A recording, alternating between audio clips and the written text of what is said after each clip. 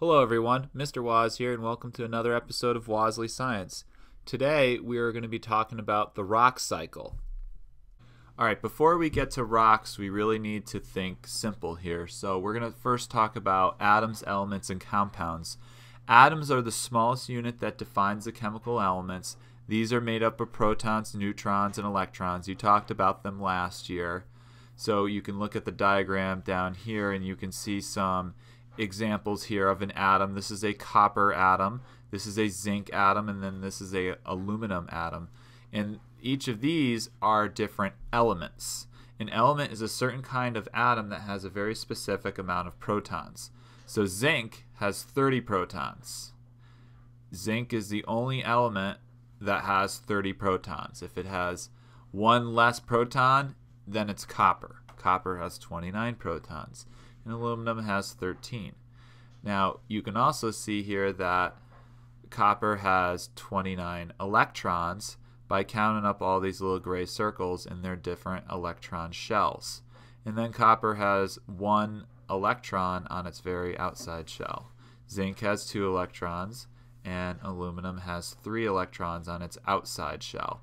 And that outside shell is very important and it depicts how this element is going to bond with another element. And then there are compounds. Compounds are a combination of 2 or more atoms, and they can be the same element sometimes, and sometimes they can be 2 different elements that have bonded together. Here are some examples. You have H2, which is 2 hydrogens bonded together. You have 2 oxygens that are bonded together. This is the oxygen in our atmosphere as well as the nitrogen in our atmosphere. And then we have chlorine. But then we have NO, which is nitrogen oxide, H2O, which is water, of course, NO2, nitrogen dioxide, and CO2, which is carbon dioxide. So these are 2 different elements that have bonded together. And there are 3 atoms total, and then 2 different elements, 2 oxygens, 1 carbon, and carbon dioxide. Now, a mineral is a naturally occurring inorganic solid with an orderly crystalline structure and indefinite chemical composition. To put this in simple terms, it's just what makes up of a rock. It's the building blocks of a rock. Now, this slide may be funny to you because says, what is a rock? And it seems like that's really easy to define, but I'm sure if I asked you to define a rock, you wouldn't really know. So a rock is any solid mass or mineral-like matter that occurs naturally as a part of our planet. Rocks can be composed of just one mineral, or they can be a solid mixture of multiple minerals. Alright, so let's put this all together with an example that we're familiar with. So starting from the left, we have 3 elements: calcium, oxygen, and carbon. So you can see what they look like here. Here's our calcium atom, and it's got all of its protons, neutrons, and electrons. Here's our oxygen, and here's our carbon. Now, if we combine calcium with 1 carbon and 3 oxygens, we will have calcium carbonate, which is what we talked about when we talked about weathering and erosion. Calcium carbonate is a compound that comes from ancient plankton from millions of years ago, and eventually they become compressed through geologic formation and become the mineral known as either calcite, aragonite, or vatrite. And calcite is the most common one that we see. Most of the stable mineral that we see is calcite. So then when it becomes even compressed even more and mixed in with other things, we have the rock that we know very well, limestone. So limestone is mostly calcium carbonate. It's like 93% calcium carbonate, but it also has aluminum oxide and iron oxide and some other things. So limestone comes from calcite. Calcite comes from calcium carbonate. Calcium carbonate is composed of calcium, oxygen, and carbon. So that kind of puts elements and atoms and compounds and minerals and rocks all together on one slide for you. There are 3 types of rocks. The first rock is the igneous rock, which, if you think of the keyword ignite, which means fire, so igneous rocks come from volcanoes through magma and heating and cooling. And then we have the metamorphic rocks, which meta and morphic mean to transform, to change. Metamorphic rocks involve heat and pressure, and metamorphic rocks often have foliated layers and bands on them. You can see in the picture in the middle there, you can see the bands of the metamorphic rock. And then you have sedimentary rocks, which involve weathering and erosion. You can think of sediment, which you probably think of something to do with water or the sand on the bottom of the ocean. So sedimentary involves weathering and erosion. The rock cycle is a continuous process that causes rocks to change. When you see a rock on the ground, you should realize that that rock hasn't always been that rock, and that rock will not always be that rock. It will go through changes forever. These changes occur due to interactions among the Earth's water, air, land, and living things that cause the rocks to change from one type to another. This cycle takes place over a very, very long period of time.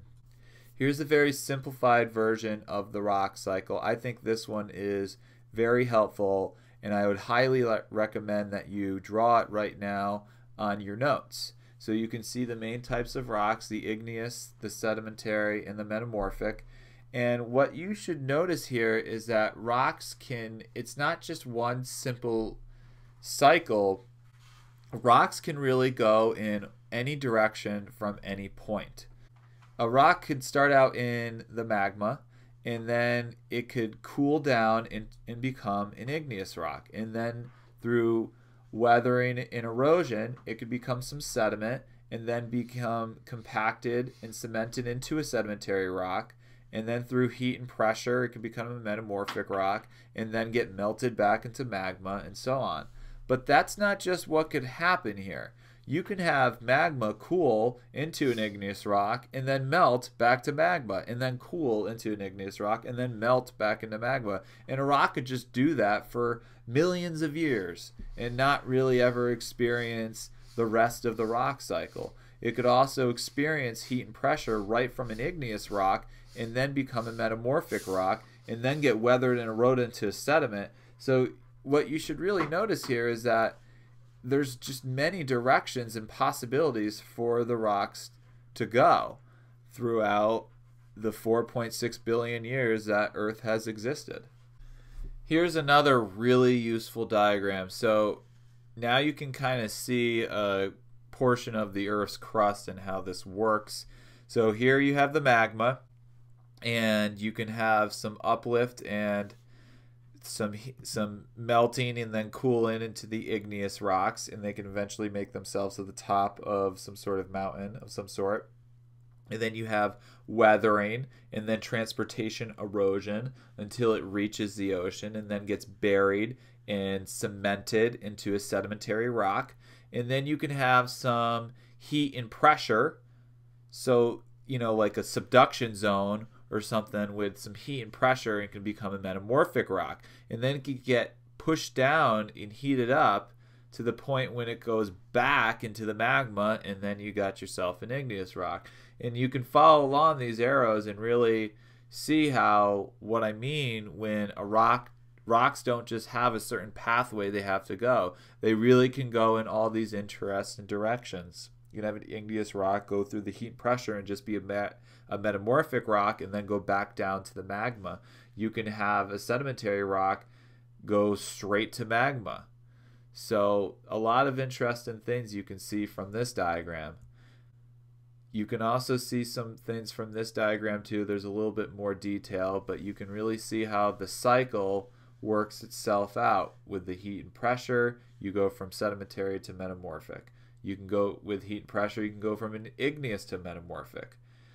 With sedimentary rocks, it takes weathering and erosion to become the sediment, and then it takes compaction and sedimentation to become a sedimentary rock. And then for igneous rocks, it's always melting, and cooling. So there's some key words there for the rock cycle.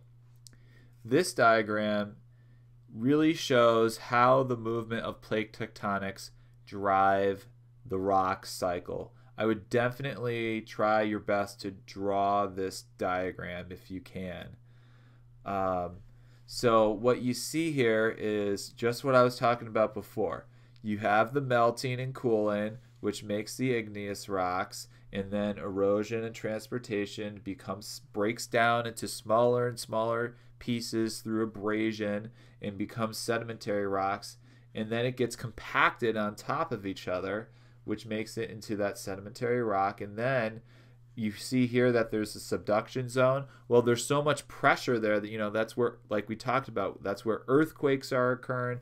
That's where one plate is sinking below another plate. Just imagine the massive amount of pressure that's there. That's what makes our metamorphic rocks. And sometimes those metamorphic rocks can just be uplifted, and other times they get melted down below the lithosphere into the asthenosphere, and then they get melted into magma and crystallization occurs. So I hope that you are now seeing how the rock cycle really can go in a lot of interesting and different directions depending on the path. If you are struggling remembering these things, you can think of the acronym I study so much magma. So the I represents igneous rocks, the first S would represent sediments, and then the second S would represent the sedimentary rock, and then you have the metamorphic rock, and last you have the magma, and then from the magma you go back to the igneous rock. So if you want to think of it in a very simple, straightforward order, you can think of the I study so much magma. So because that would take you for a full loop of the rock cycle, which would touch upon everything. One thing that I did not get into yet was what's magma. Magma is that molten material that forms deep beneath the earth in the mantle and then eventually comes up the asthenosphere as a result of the subduction zones, which we discussed about in the plate tectonics video. So you can go back to that and it'll explain that a little better. So when this magma rises up to the crust from pressure, it will cause a volcanic eruption, and this is how igneous rocks form. When magma reaches the surface, it's no longer called magma, it's called lava. So that's what the difference between magma and lava is. Magma is this molten rock that's when it's inside of the lithosphere, asthenosphere, or mantle, and lava is when you have the molten rock on the top of the Earth's crust exposed to the Earth's atmosphere. Alright, so if you weren't able to write down notes while I was talking, here they are on the screen. I would take these bullets down. I'm just going to read them for you, but this is basically a summary for what I've been talking about in this video. So when rocks are at the Earth's surface, they can undergo weathering. And like we've said in a previous video, weathering is the process in which rocks are physically and chemically broken down through mechanical weathering, chemical weathering like we talked about, by water and air and even living things. The pieces of Earth's materials that break off then are called sediments. And water, gravity, glaciers, wind can move these sediments from one place to another. That's what erosion is. It's the transportation of that. So eventually the sediments get piled on top of one another, and with the pressure of maybe the ocean on top of it, it can get cemented and compacted to form a sedimentary rock. Sedimentary rocks, after they get buried and compacted and then get pushed down into the crust, they can go through some increased pressure and temperature, so heat and pressure. And when this happens, that's when you can have a sedimentary rock become a metamorphic rock. Metamorphic rocks can then become an igneous rock when the pressure continues to increase as well as the temperature, and eventually it starts to reach the mantle and become magma. And under these extreme increases in pressure and temperature, the metamorphic rock will melt, become the magma, and eventually crystallize to become an igneous rock. So that word crystallize, when you see that, that is the process of magma hardening and becoming a rock. Because you got to remember, magma isn't like a really solid material. It's like this molten, it's like kind of between a liquid and a solid. And then this is very important. Where does this energy that drive the rock cycle come from? It comes from two things. One is the Earth's interior is responsible for forming igneous and metamorphic rocks. So it's responsible for forming igneous rocks because our ongoing magma supply is coming from the plate tectonics moving in subduction zones, which causes the mantle to rise up. So that's why we have igneous rocks. Metamorphic rocks come from the heat and pressure of the crust. And then there's the sedimentary rocks. The sedimentary rocks, which involve weathering and erosion, that comes from the sun, because the sun drives the water cycle and also drives the density differences of wind. And all weathering and erosion comes from the sun, and these external processes are powered by the sun. So that's how you get sedimentary rocks. I'd like to give credits to Karen Contorno for the I Study So Much Magma acronym. Alright, so for our last thing today, what I'd like you to do is go to the description on this YouTube video, and you should see a link, which is this link up here, learner.org, interactions.